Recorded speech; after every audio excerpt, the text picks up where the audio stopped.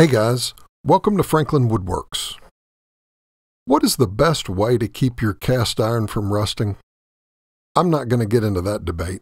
There are plenty of videos on YouTube on the subject, but for the most part, I've been successful treating my cast iron with simple paste wax.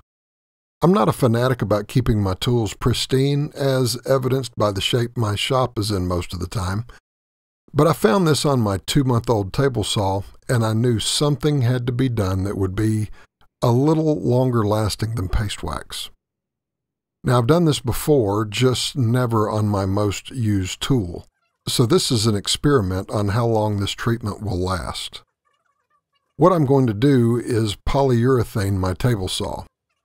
Now, I've used water-based poly before on some of my other tools, and it's outstanding. But this time, I'm going to try an oil-based poly, and I'll be able to compare the two. So to start out, I clean the cast iron with xylene to get all the old paste wax and other junk off the table.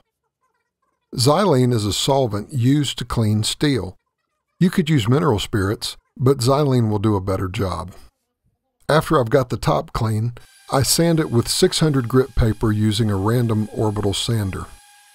Now, since I have a small shop, sometimes I have to use my table saw for glue-ups, and I know that's a no-no that sometimes leaves deposits on the surface, but the sanding just ensures that most of what was left behind is gone, or at least flush with the surface of the table.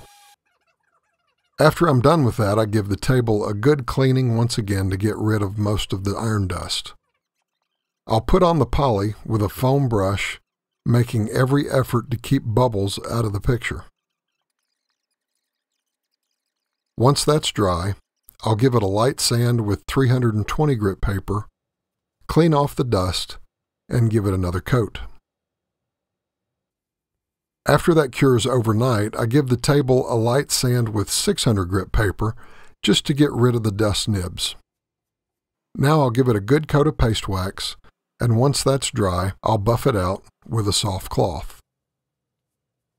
Now I can tell right away that this is not as slick as the water-based poly. Not that this isn't plenty slick. Wood and my jigs slide on the table with no problem. But it just doesn't seem as hard as the water-based poly, but maybe some additional cure time will take care of that. I'll be sure and keep an eye on it and let everyone know just how durable this will be. Worst case scenario, I'll sand it back down and do the water-based poly. One thing's for sure, it sure does look nice, and I don't think that rust will be a problem.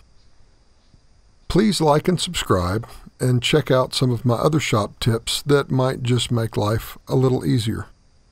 Thanks for watching, and there you go.